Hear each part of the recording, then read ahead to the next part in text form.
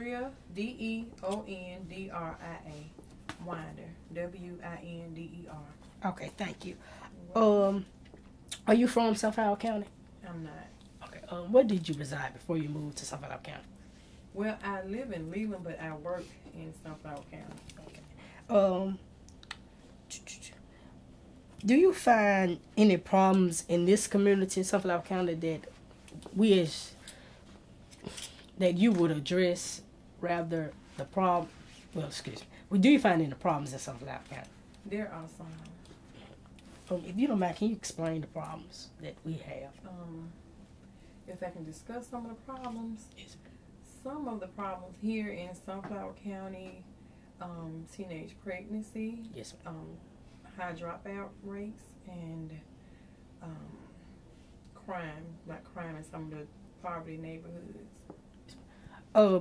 Do you feel that young black people, young black men, young black women, that are having babies at an early age, do you think that their lack of, I'll say, household environment, something like that, or anything? Yes, something is that lack of education, lack of good parenting, and lack of support, emotional support, just support overall. Do you feel that if young black people as us will get together with the other young people and let them know that there's a better way, that you don't have to go to you can go to college even though your mom didn't go to college, you can be successful, that young black men, if you have babies at an early age, if you have a boy, teach them how to be a man, do this, do that, take care of your responsibilities. You think that will help them a lot?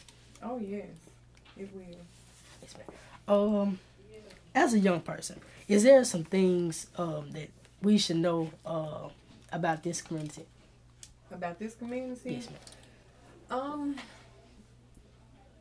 Guys your age, school age guys, teenagers, even early 20s, can be easily influenced to join gangs and get involved in things that can affect their future.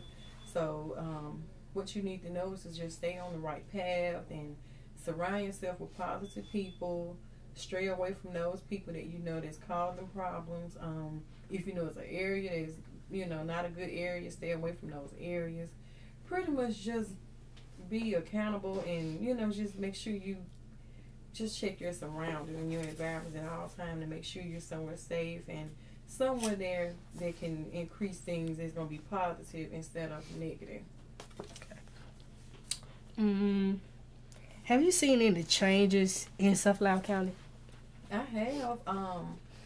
As such as some of the programs here in Palms community, I've seen a lot of changes. More choices for the young youth. Even during the summertime, there's like 10 to 12 summer programs that the youth can be involved in, and that's from newborn, preschool on up to college, level children. There's programs here in Indianola that are positive, put in place for the youth.